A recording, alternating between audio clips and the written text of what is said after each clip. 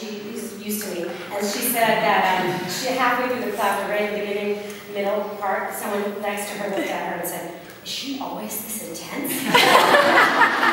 Yes. And my student goes, "Yeah." And so it's true. And I think it's that we want to be intense about our love for ourselves, we want to be intense about our practices, intense about it. To me, this is just like, it's a great love affair. You know, it's a love affair should inspire a kind of intensity. And to get up off the floor is from, you can see my heels are lower than my knees and my elbows, yeah, and my butt's higher than my back, right? All right, so I'm going to say I access the power of my outer strength by toning my shins, firming my thighs. And then I'm going to say from that, I've got to make a huge offering push so that my butt becomes lower than my back. Is it true? Yes. Now, I have a little more refinement to do to get my shins up higher so they're parallel at the floor. But that's the best I can do right now. And I have bell bottoms on. Let's get it in.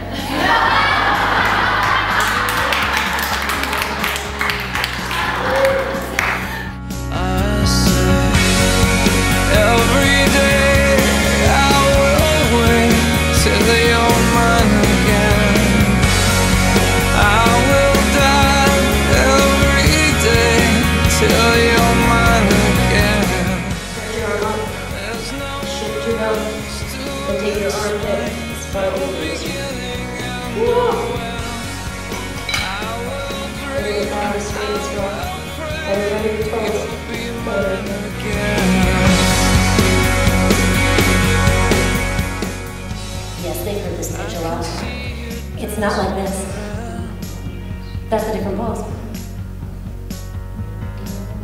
Here, bring your hips up, shift your low belly, and then straighten your arm. I know. And you will feel something very strong. And it's you will feel the love.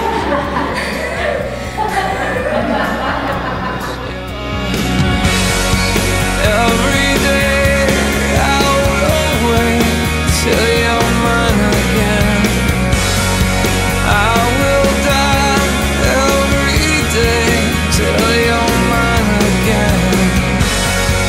There's no words to explain, no beginning and no end. I will dream, I will pray, you'll be mine again. I'm glad we're having fun. I really don't take it lightly, you know? I mean, I do kind of have fun with it, but this is tough.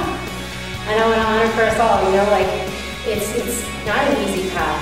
I find our time together so inspiring and the vision so inspiring, and none of this has come easily for me. Not any of these poses, and not any of the vision. Because I think we say, you know, I want my light, and I long for a community of people to share it with and to see it in others, and then there's me. I wake up, and I get scared, I behave badly, and I have to walk and trudge through all the things that stand in the way of that vision inside myself. And I don't think it's for me, it's not easy. It's inspiring, it's worthwhile. It's not easy.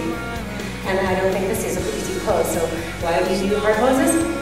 To prove to ourselves that we can keep in line with our heart, maintain a sense of principled action in the difficulty, and dedicate the whole mess of it to the journey of love.